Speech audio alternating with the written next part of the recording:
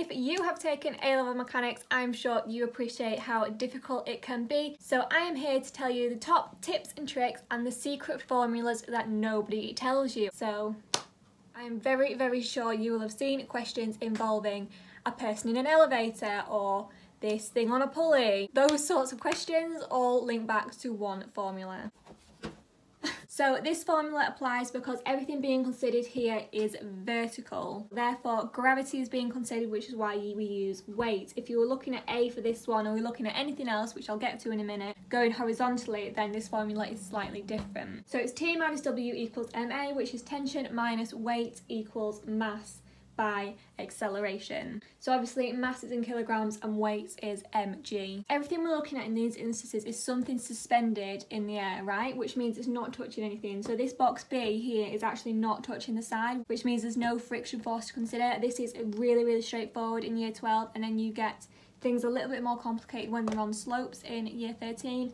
But again, it all links back to a really simple formula. So this has got no contact, this has got no contact, this has got no contact, which is why friction is not considered in the equation. I'm sure in year 12 this is also just an assumption you learn. You assume there is no air resistance, which is why air resistance is not considered. So if you get a question where air resistance is considered, you just put air resistance in there. What I really do need to point out about this equation is that I have assumed that we are talking about it going upwards, which is why it's tension minus weight, because tension is greater than the weight, which means it's going up. If it's moving downwards, the weight is greater than the tension, therefore it's W minus T equals ma. So you just need to look at the direction and then decide which way you use it. So the assumptions is that there is no air resistance and the string is light and inextensible. This means it has no mass and does not stretch. In this particular instance, this would have its own different formula. So in that you would possibly say the table is rough or the table is smooth, depending on whether you're considering friction. And then usually the pulley is smooth as well. I am also positively sure that you will have seen questions involving a car pulling a caravan. So that would be a diagram like this. And this is pretty much what you need to consider. So it's moving in this direction because A is towing B. The difference in this to the last question is that it's moving horizontally, not vertically. So therefore we don't consider vertical forces like this and this because it's perfectly matched. So our weight on the floor is perfectly matched by the resistance force from the floor. If you get heavier, the force upwards also gets greater. So it's perfectly matched each time, therefore we don't go through the floor and we also don't go off the floor. So the vertical forces are always equally matched, therefore don't need to be considered. So we only consider horizontal forces. The main formula you'd use is you would consider it all as one particle. You just say this is one big circle. So you go the current driving force, that's the force being exerted that's making it move forwards. That's the current driving force. And then you subtract the total resistance force. So it may say the car experiences a resistance force of, and the caravan experiences a resistance force of. Two different resistance forces, but you add them together and subtract it from the current driving force, and that is equal to the total mass multiplied by the acceleration. However, this is assuming it is on a smooth road. That is all you'll be asked in year 12, but in year 13, if it says it's a rough road and there's a coefficient of friction, you would then have to consider the current driving force, subtract the resistance, subtract the friction equals ma. So you just add friction into there. This is why the question would say the car has a resistance force of and the caravan has a different resistance force of, because you only use B's resistance there. So T minus B's resistance equals B's mass multiplied by total acceleration. Like the other one where it was tension minus weight going upwards, you're considering it horizontally, so it's tension minus resistance equals ma.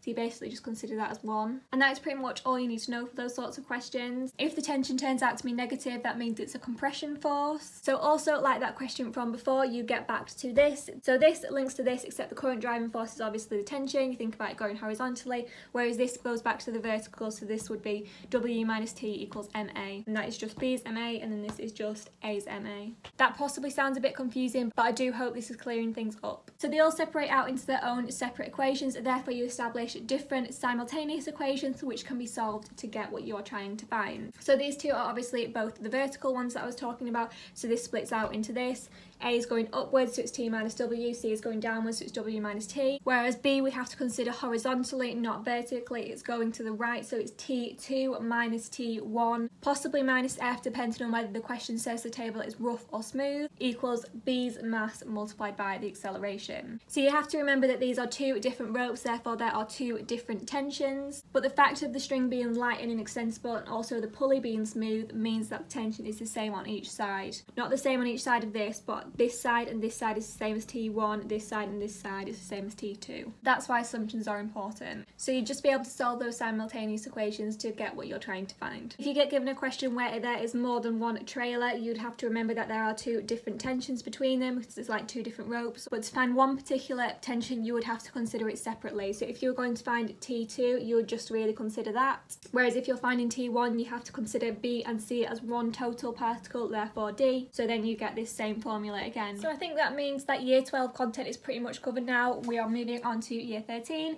And one of the first things you learn is moments. So moment is weight by distance, but there are also formulas to this dependent on the diagram. So this is probably more like the first diagram you will learn, so I've just put this on the board in stupid order. But this is the main formula you will end up needing to know. So if we look at this diagram first, this is a bit more of a complicated one. So in this instance there are two pivots, A and B. So you would find simultaneous equations and likely solve it that way. So the formula for taking moments about A is therefore the resistance force from the pivot at B multiplied by the distance from A, which will be equal to the weight of the object and that distance from A. And then you will also be able to do the same in the opposite direction when you take moments about B. If you have a more simple moment or diagram like this, there will only be one pivot. You will notice that one will be positive and one will be negative because they will balance each other out. It will literally be the weight by distance from there will be equal to that one's weight distance by there. So W1D is equal to W2D. Remember that mass is in kilograms. So you have to sort of remember in that the distance of R from R is 0, which is why that ends up being 0, and 1 will be negative, so you'd be able to move it onto the opposite side and then end up with that formula there. So the assumptions in this is that the rod is rigid. You may also possibly have to assume that the rod is uniform, which means that its centre of mass acts from the centre. You also assume that all of the masses placed onto the rod are particles. The point of tilting means that R is 0, and D means the distance from the pivot.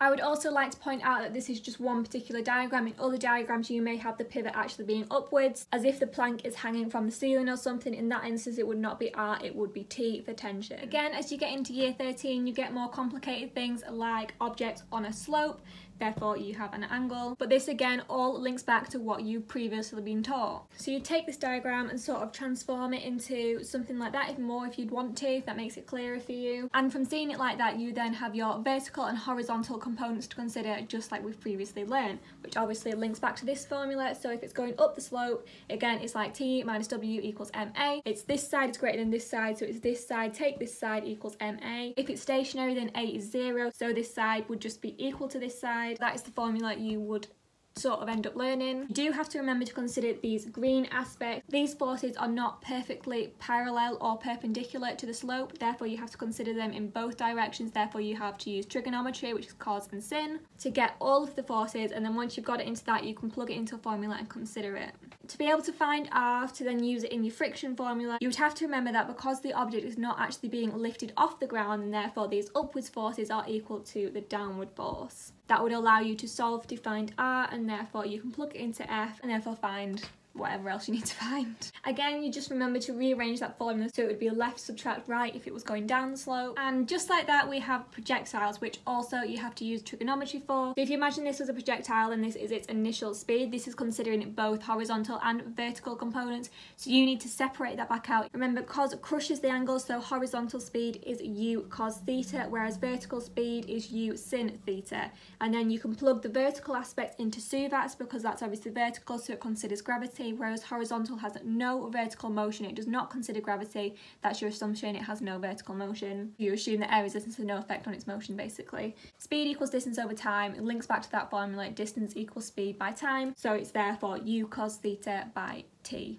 And then of course in that you need to remember all of your suvats facts that you'll have learned in year 12. So at the maximum height v equals 0, assume that the projectile is a particle, is not powered and has no spin. In suvats you are assuming that acceleration is always constant. It's only in other questions like differentiation and integration where acceleration can change. Maximum height considers distance from the ground, not the original position. If something is released it means its initial speed, or u is 0. If you are throwing a stone upwards it means it's purely vertical, therefore you're not considering horizontal, therefore it's not a projectile. So remember that air resistance is negligible, the stone is a particle, gravity is constant, and there is no horizontal motion. You can use those as your assumptions. At the point when it's coming down, you go with gravity, so gravity is positive. If it's going upwards, gravity is negative. As long as you change the sign when you change direction, it really doesn't matter, but that's just the one I prefer. So there you go. I really do hope that helps you. Obviously I haven't covered absolutely everything, but it's just a few of the extra things that will really help you get to grips with it, and I really hope it does. Good luck. Bye.